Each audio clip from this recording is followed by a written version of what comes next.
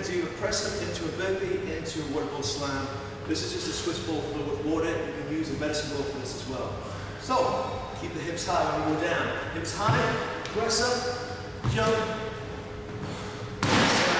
down, press up.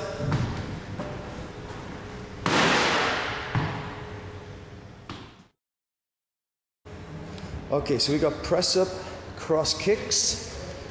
Let's see, Angie's in a press up position, and one elbow goes down, and if it's a left elbow, it's a left kick underneath and across the body. Good. So let's move to the other side. Elbow down and cross kick underneath the body. Good. Keeping your hips level with the shoulders, if not slightly higher. Perfect. Well done. Okay, again, you can use dumbbells for this. I've just got a couple of plates. You could use a barbell, anything you want. You're going to keep your arms extended into a squat. This is your start position. Keep the hands up high, and it's just jumping. Land on your toes, straighten your heels, absorb the impact, straight into a squat. Keep the back nice and straight. Nice big jumps.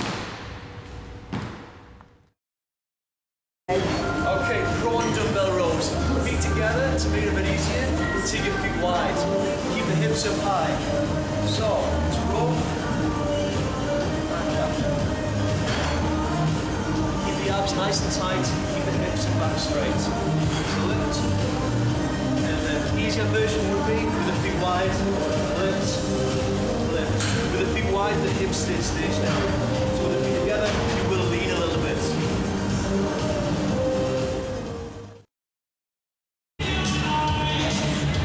Okay, so we're doing jump steps.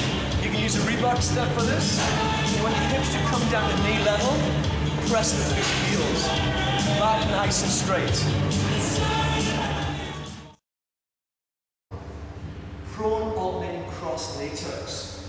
Hands flat on the floor, shoulders over the hands. Come to a full press position. So don't let the hips go down. Keep the hips as high as the shoulders. You're going to bring your knee across the opposite elbow and back down. So you're crossing underneath.